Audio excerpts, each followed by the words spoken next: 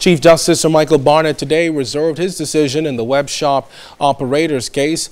7 web shop operators are challenging the constitutionality of the provisions in the Lotteries and Gaming Act in order to show that they aren't breaking the law by operating number houses.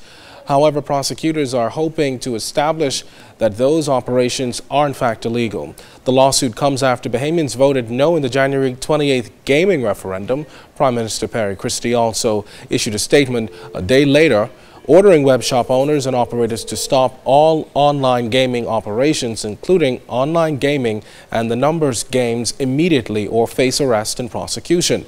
However, the web bosses took the matter to court, and on January 30th, Senior Justice John Isaacs issued a conservatory order preventing authorities from shutting down web shops until the case is resolved in court. Meantime, the Chief Justice has promised to deliver his ruling as soon as possible.